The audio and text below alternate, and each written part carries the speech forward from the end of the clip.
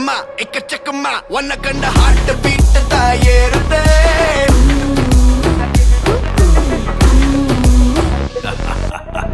ekama ekachakama wanna kanda heart beat tayerde taguma talli nilma narambulla goosebumps la koodde iva style da generation rajnation anade even allu kanda karakoshame paladi biyerde superstar da hunter chudda. Hello everyone. അപ്പോൾ എല്ലാവരും നമ്മുടെ Nmms എക്സാമിന് വേണ്ടിയുള്ള പ്രിപ്പറേഷനിലായിരിക്കും അല്ലേ? അപ്പോൾ നമ്മുടെ ബയോളജിയിൽ Nmms syllabus നോക്കുകയാണെങ്കിൽ അതിൽ ഇമ്പോർട്ടൻ്റ് ആയിട്ടുള്ള ഒരു ടോപ്പിക്കാണ് സെൽസ് എന്ന് പറയുന്ന ടോപ്പിക്. അപ്പോൾ ഈ ഒരു ടോപ്പിക്കിൽ നിന്ന് ഏതൊക്കെയാണ് ഇമ്പോർട്ടൻ്റ് ആയിട്ട് പഠിക്കേണ്ടത്, എങ്ങനെയൊക്കെയാണ് ക്വസ്റ്റ്യൻസ് വരിക എന്നുള്ള കാര്യമാണ് ഈ ഒരു വീഡിയോയിൽ നമ്മൾ ഡിസ്കസ് ചെയ്യാൻ വേണ്ടി പോകുന്നത്. അപ്പോൾ എല്ലാവരും വേഗം തന്നെ ഈ ഒരു വീഡിയോ മാക്സിമം ഫ്രണ്ട്സിലോട്ട് ഷെയർ ചെയ്യുക ആൻഡ് ഓൾസോ ലൈക്ക് ചെയ്യുക.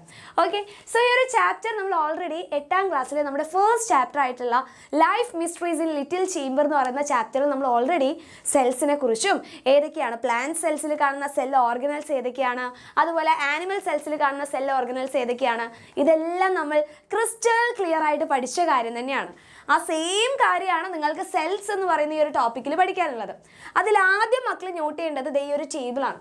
ഈ ഒരു ടേബിൾ എന്ന് പറഞ്ഞു കഴിഞ്ഞാൽ നിങ്ങൾ പഠിച്ചിട്ടുള്ള കാര്യം തന്നെയാണ്. ആരാണ് സെല്ല് കണ്ടെത്തിയത്, ആരാണ് പ്ലാന്റ് സെല്ല് കണ്ടെത്തിയത്, ആനിമൽ സെല്ല് ആരാണ് കണ്ടെത്തിയിട്ടുള്ളത്, ഇങ്ങനെ കുറേ സയൻറ്റിസ്റ്റിൻ്റെ പേര് നമ്മൾ പഠിച്ചിട്ടുണ്ടായിരുന്നു. അപ്പോൾ ഓരോ സയൻറ്റിസ്റ്റ് അവരെന്താണ് ഡിസ്കവർ ചെയ്തിട്ടുള്ളത്, ഇത് ഇമ്പോർട്ടൻ്റ് ആയിട്ട് നിങ്ങൾ Nmmsന് പഠിക്കണം.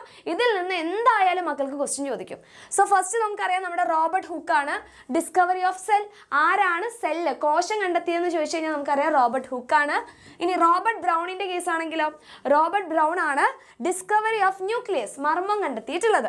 ഇനി MJ ഷ്ലൈഡൻ ആണ് discovery of plant cell സസ്യകോശം കണ്ടെത്തിയിട്ടുള്ള scientist ആണ് MJ ഷ്ലൈഡൻ. ദെൻ തിയോഡർ ഷ്വാൻ ആണ് ഡിസ്കവറി ഓഫ് ആനിമൽ സെൽ ജന്തുകോശം കണ്ടെത്തിയത് നമ്മുടെ തിയോഡർ ഷ്വാൻ ആണെങ്കിൽ റുഡോൾഫ് വിർച്ചു എന്താ പറഞ്ഞത്, new cells arise from pre existing cells മുന്നേ നിലനിന്നിട്ടുണ്ടായിരുന്ന കോശങ്ങളിൽ നിന്നാണ് പുതിയ കോശങ്ങൾ ഉണ്ടാകുന്നത് എന്നാണ് റുഡോൾഫ് വിർച്ചു പറഞ്ഞിട്ടുള്ളത്. സോ ഇതൊരു കോഡിലൂടെ നമ്മൾ അടിപൊളിയായിട്ട് പഠിച്ചിട്ടുണ്ടായിരുന്നു അല്ലേ? എന്തായിരുന്നു നമ്മുടെ code? Robert brown new shirt ഇട്ട് അല്ലേ, ബ്രൗൺ ന്യൂ ഷർട്ട് ഇട്ടിട്ട് സെൽഫോൺ ഹുക്കിൽ തൂക്കി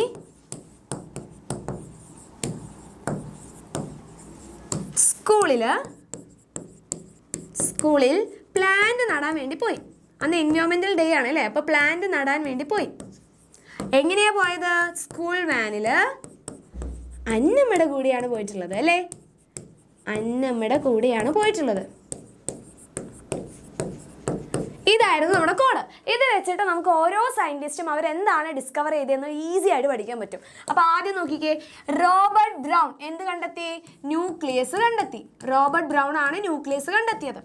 റോബർട്ടിൻ്റെ തന്നെയാണ് സെൽഫോൺ എന്ന് പറയുന്നത്. അപ്പോൾ റോബർട്ട് ഹുക്കാണ് എന്ത് കണ്ടെത്തിയത്? സെല്ല് കണ്ടെത്തിയിട്ടുള്ളത്. Robert hook, HOOKE. ഓക്കെ, ഇനി അടുത്തത് സ്കൂളിൽ പ്ലാന്റ് നടാൻ വേണ്ടിയിട്ടാണ് പോയിട്ടുള്ളത്. സോ ഷ്ലീഡൻ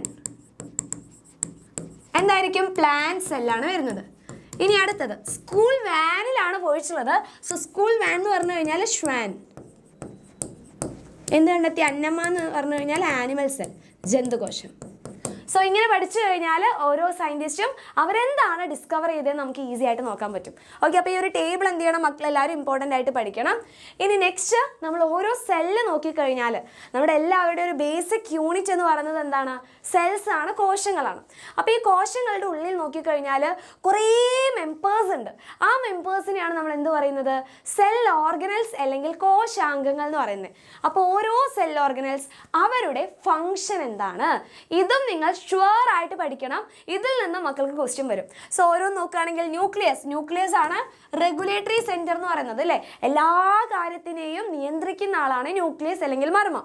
ഇനി റൈബോസോം എന്ന് കേട്ട് കഴിഞ്ഞാൽ നോട്ട് ചെയ്യണം, പ്രോട്ടീൻ ഫാക്ടറി അല്ലെങ്കിൽ പ്രോട്ടീൻ സിന്തസിസിന് വേണ്ടി ഹെൽപ്പ് ചെയ്യുന്ന സെൽ ഓർഗനൽ കോശാംഗമാണ് റൈബോസോം. മാംസ്യ നിർമ്മാണത്തിന് വേണ്ടി സഹായിക്കുന്നു. മൈറ്റോകോൺട്രിയ എന്താണ്? മൈറ്റോകോൺട്രിയ ആണ് പവറായ ഒരു മൈറ്റോകോൺട്രി എന്നൊക്കെ നമ്മൾ പഠിച്ചിട്ടുണ്ടായിരുന്നു അല്ലേ? അപ്പോൾ മൈറ്റോകോൺട്രി ആണ് power house of the cell. ഊർജ്ജ നിലയം എന്നറിയപ്പെടുന്നത് ഏത് സെൽ ഓർഗനലാണ്? മൈറ്റോകോൺട്രി ആണ്. ഇനി അടുത്തത് ഗോൾഗി കോംപ്ലക്സ്. ഗോൾഗി കോംപ്ലക്സ് മലയാളത്തിൽ ഗോൾജി കോംപ്ലക്സ് എന്ന് പറയും. സോ ഇവരുടെ ഫംഗ്ഷൻ എന്താണ്? collect cell secretions like enzymes, hormones, mucus, etc. in small vesicles.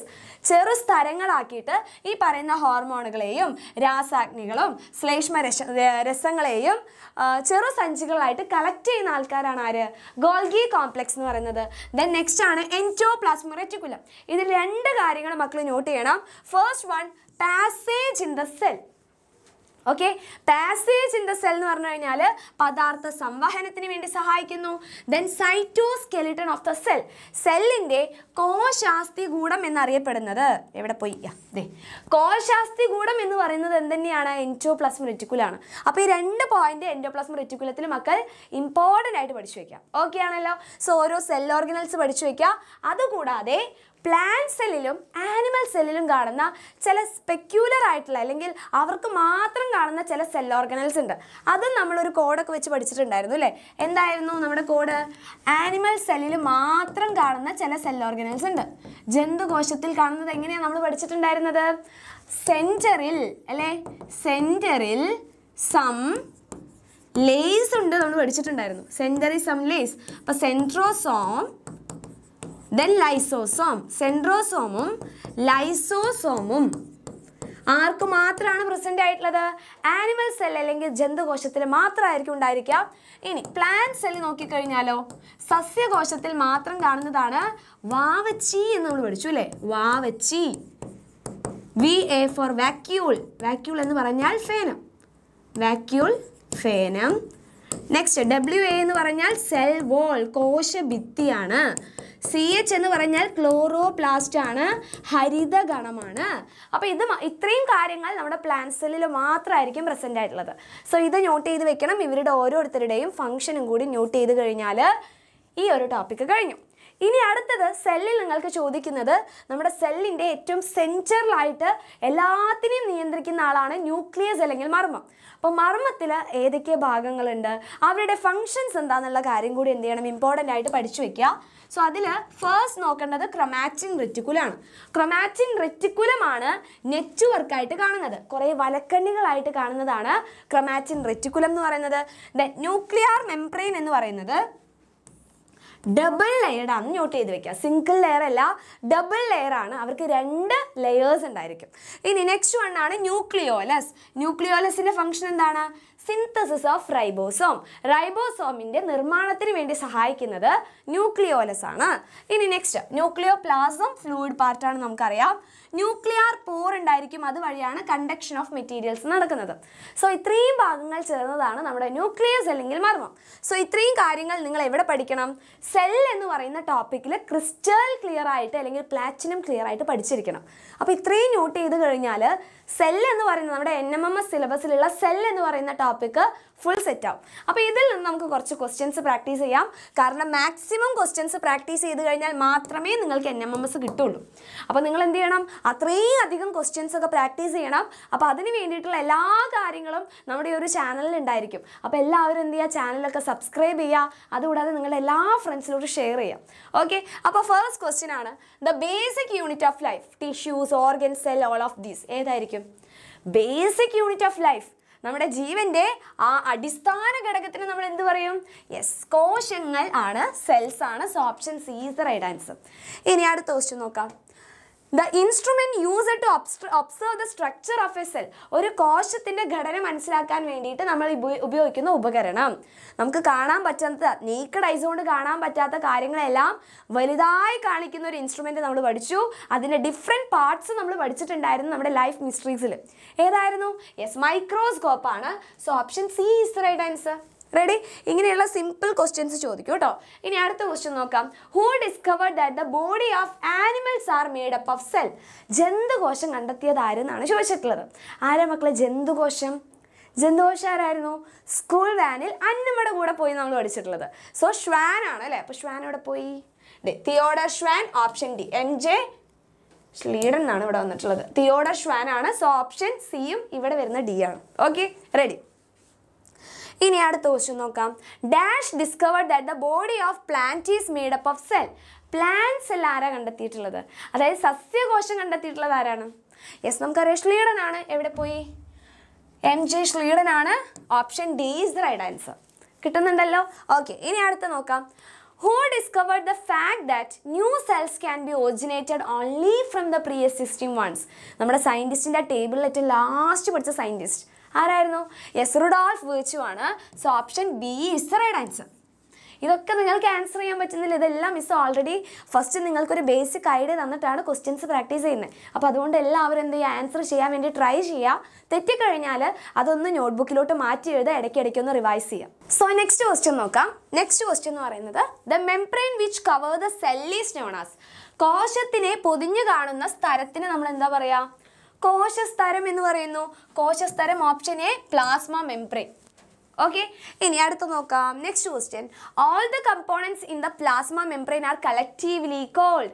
അതായത് നമ്മുടെ പ്ലാസ്മ മെംബ്രെയിൻ്റെ ഉള്ളിലുള്ള എല്ലാത്തിനും ഇൻക്ലൂഡിങ് ന്യൂക്ലിയസ്, മർമ്മം എല്ലാം ചേർന്നിട്ടുള്ള ഭാഗത്തിനെയാണ് നമ്മൾ എന്ത് പറയുന്നത്? യെസ്, പ്രോട്ടോപ്ലാസം എന്ന് പറയുന്നത് കേട്ടോ.